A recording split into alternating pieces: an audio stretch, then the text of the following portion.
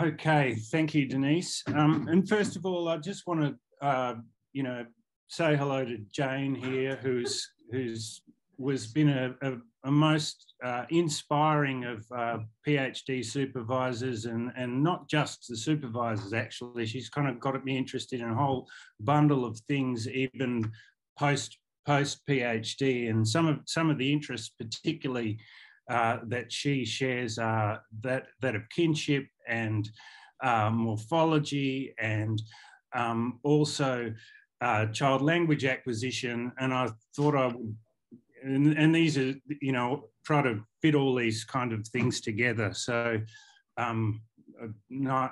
this is a very slow to emerge stuff coming out of my DECRA, so I thought I might offer it up for the Festschrift.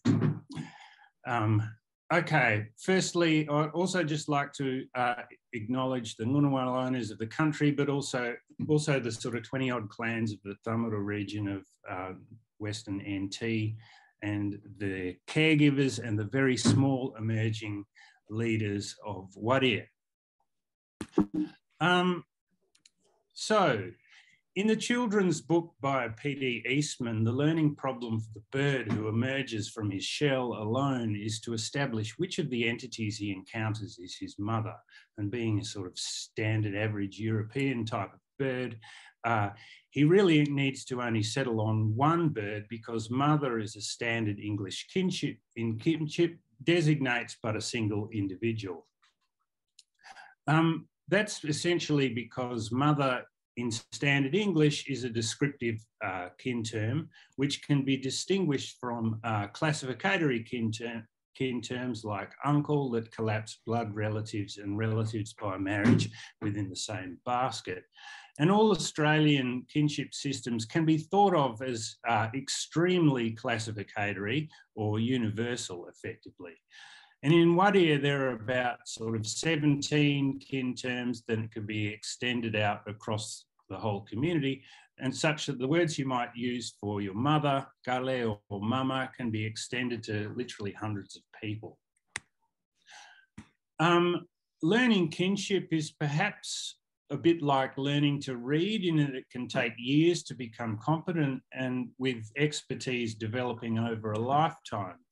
And every individual has their own genealogy. And for children, these genealogies are like isolated trees. And like that bird, kids have to sort of climb down one tree and then sort of walk to the next, if you like. But somehow they learn not only their own genealogies, but those of their peers. And as they gain agility, they can perhaps get from one tree to the next more rapidly, kind of like flying, like a bird does. And these isolated genealogies then become like a lattice or a network. And once you can read the network of classificatory relationships, you have access to the sort of encyclopedic knowledge of the community. And perhaps the most unexpected outcome of this research is that actual birds are co-opted into the procedural learning of classificatory kinship, at least so it seems. I here adopt a kind of polysemic analysis of kinship, classificatory kin terms, where a broader kinship category like ngatan may be extended from a sort of prototypical or focal relationship type like brother via abstract sort of merging procedures. Although these are usually described as abstract equations, within interaction, participants actually engage in merging procedures in order to explain how people are related to each other. And the really key one, it seems, is same-sex sibling merger, which essentially just treats siblings of the same sex as equivalent. So your father's brother is just another father rather than being an uncle, so to speak. Okay. I'll give you a bit of an example, a quick one, that a simplified version. This was from a conversation. Dave and Bruce here are classificatory brothers, and Dom had been talking about his girlfriend Trixie, which is her nickname, and Bruce didn't really know who she was talking about, so Dom tells her that her English name is Trisha. And they explain to Bruce that she should call Bruce Kaka, mother's brother. And they do this by invoking another bloke, Henry, who both Bruce and Dave called Nathan, brother, and who Tricia should call Kaka, mother's brother. So he's effectively the linking relative. And they effectively treat the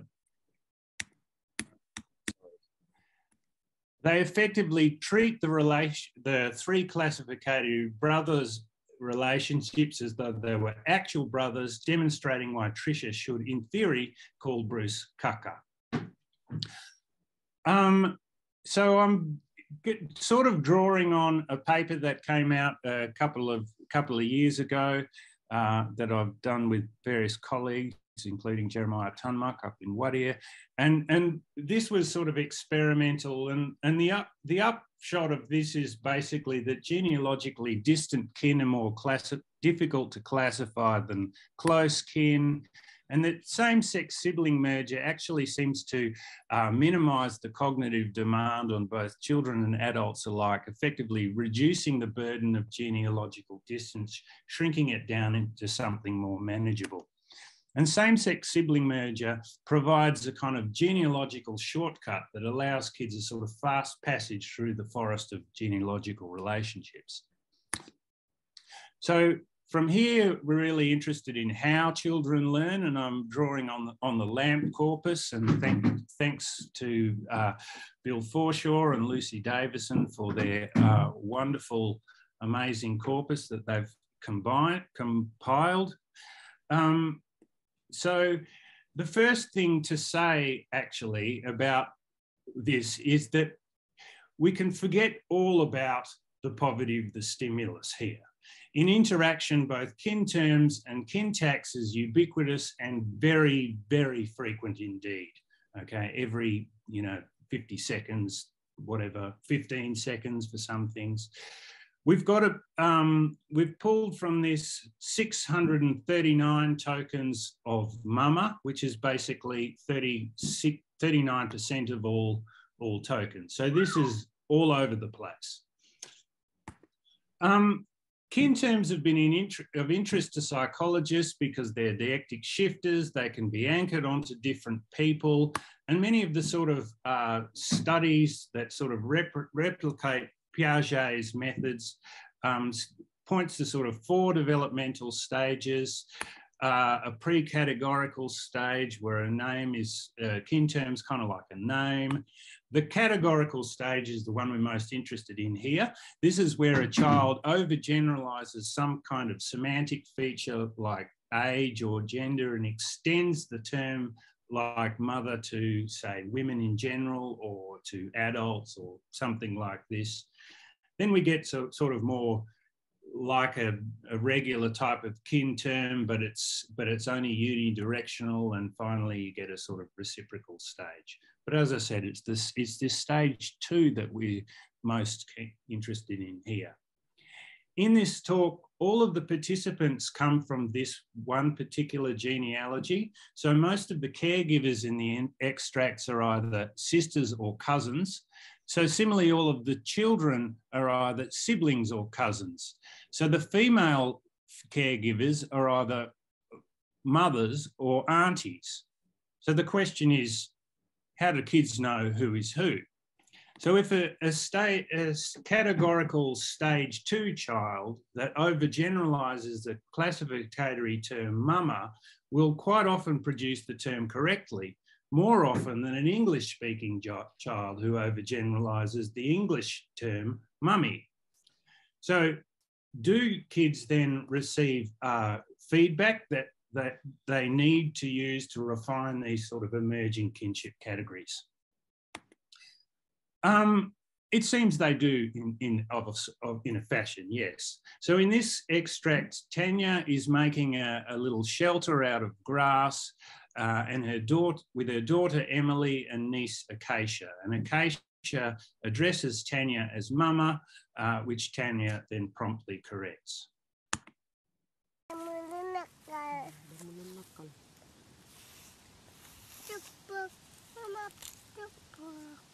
Mama ni ngay la ñuy. Pipita ma. Pap. Dinci burbele. Minakada chalbut. Okay, so at line 8, Acacia tells Tanya to put something down, maybe a leaf or something, and she addresses Tanya as Mama. And at line 10, she firstly points out that she's not Acacia's mama, and then adds at line 13 that she should really say Pippi, auntie. Note that this is not a straightforward auntie relationship, okay? There are basically two types of sibling merger here. You can see fathers, mothers, sisters, daughter, okay? Contracted down to father, sister.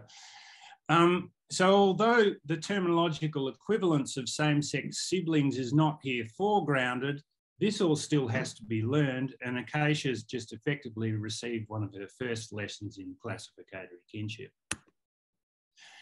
So a stage 2 child that overgeneralises a kin term is corrected for their mistake, has the opportunity to reset the extension of these emerging proto-category by eliminating that person from the set of persons that they can use that particular kin term for. And if they're provided with an alternative term, they'll learn a new person to kin term mapping that's appropriate for them.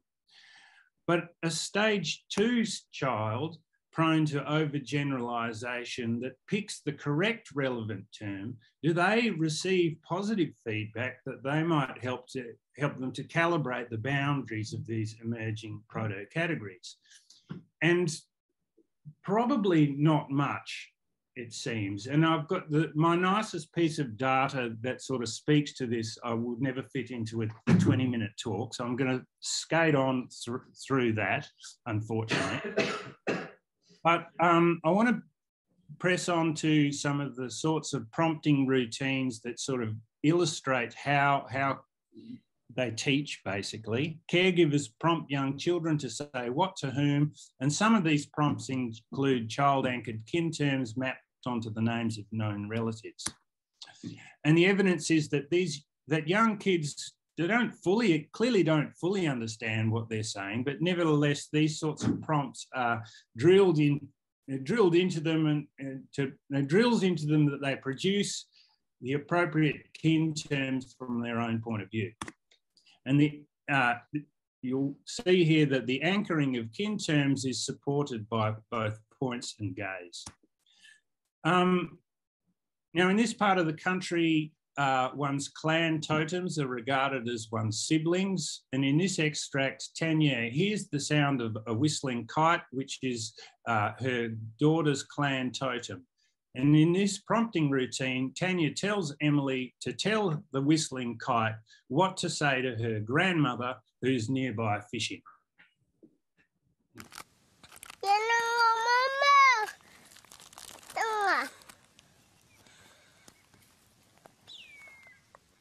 Dokonom kai. Mul milkin ni rem, tama. Kau ngai tama. Kai ni tama. Ngai kamak kuat tama. Ai kamak.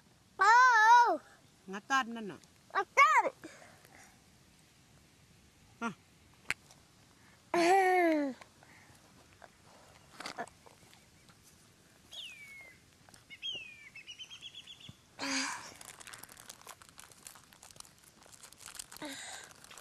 Nakal mo rin niya yan. Nakal mo rin niya. Pula tama. Pula. Oke jika ikai nanya. Ikai. Oke jika ikai tama. Oke ikai.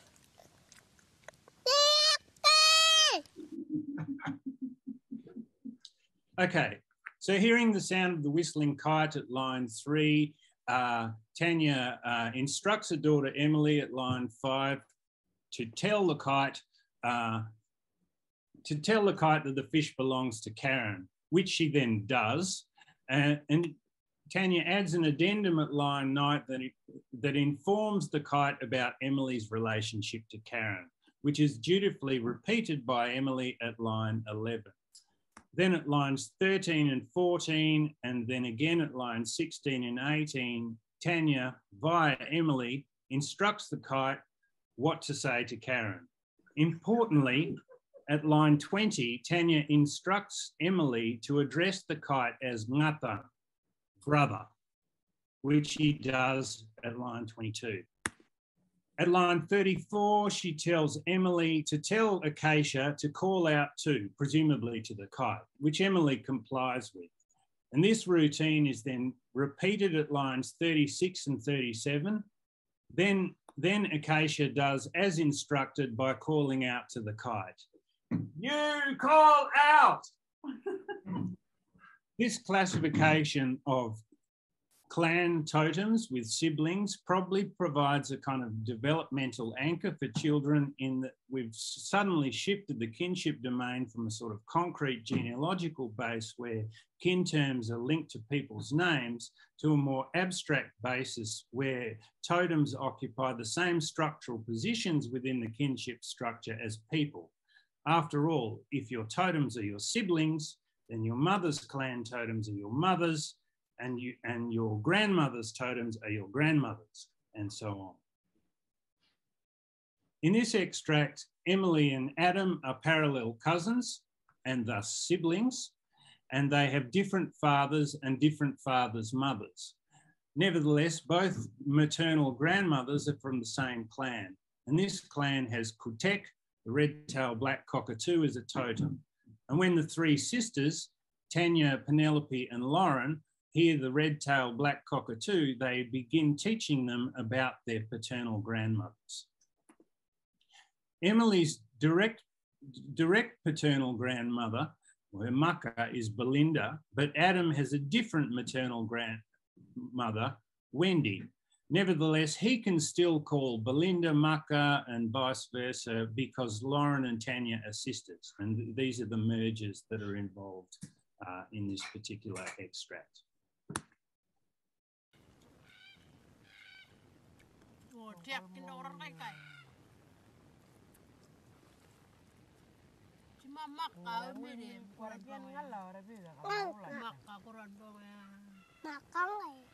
Makanan ko, 1, 2, 1, 2.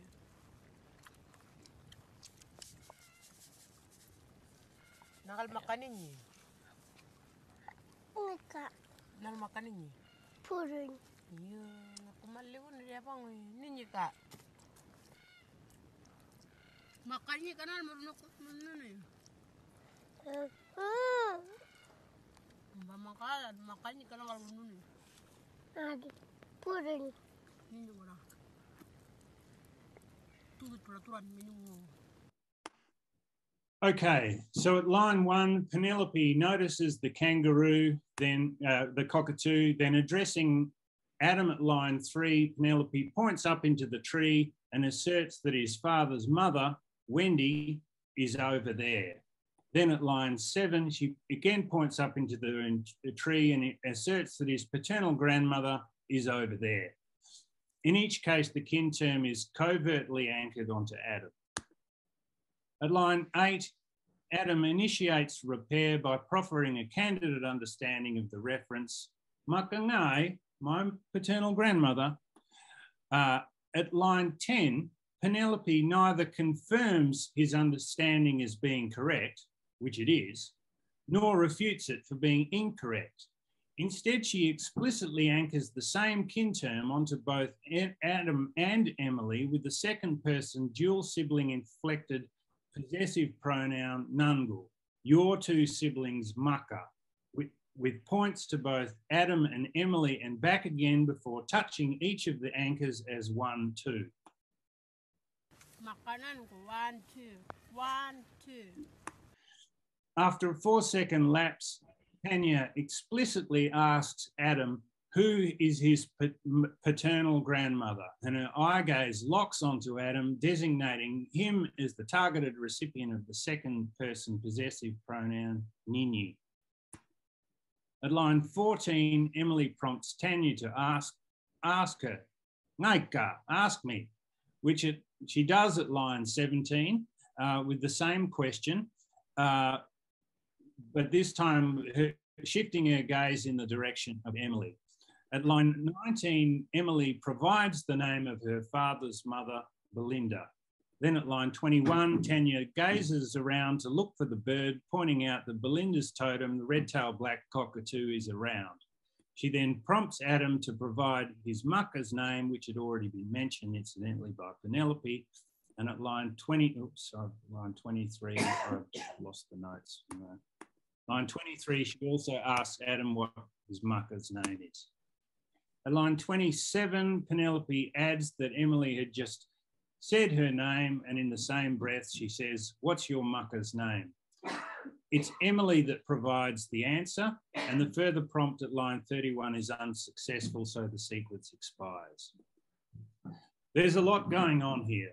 Birds are being equated with grandmothers, two types of merger going on. These mothers are not exactly dumbing things down for the kids, but there are hooks to learning that are surely helpful. Points and eye gaze, which is effectively a type of point, is used to map kin terms onto the participation frame. The target of the point becomes the anchor of the kin term, and even touch is used to unpack the sibling inflected dual pronoun. Quite how much of this Adams understands is debatable, but even if he hasn't internalised it all now, he does have some useful data points that connect his genealogy to Emily's genealogy, especially through the magical merging of the two grandmothers, Belinda and Wendy, as a single bird singing out from a tree. This is rich, deeply enculturated social learning, and evidently it starts very young. And as these concrete examples set the scene for the sort of abstract systems level cognition required to navigate one's way through the jungle of what is interconnected genealogies. So both the LAMP data and the experimental data show that very young children understand who their close kin are, but as distance gets larger, this accuracy definitely drops off.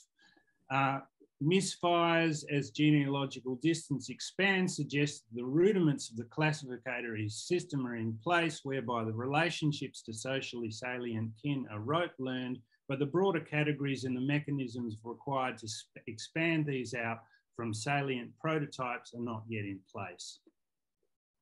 Prompting routines enter a referential frame of imagined reported dialogue in which child-anchored kin terms are mapped onto the child's relatives, who are usually mentioned by name.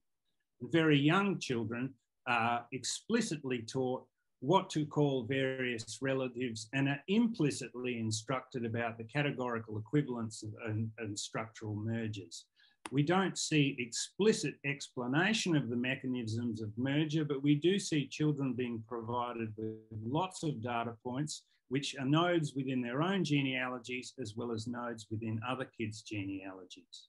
And the incorporation of totems into the kinship structure helps kids to entertain abstract thinking by broadening out the kinship domain from a purely genealogical basis.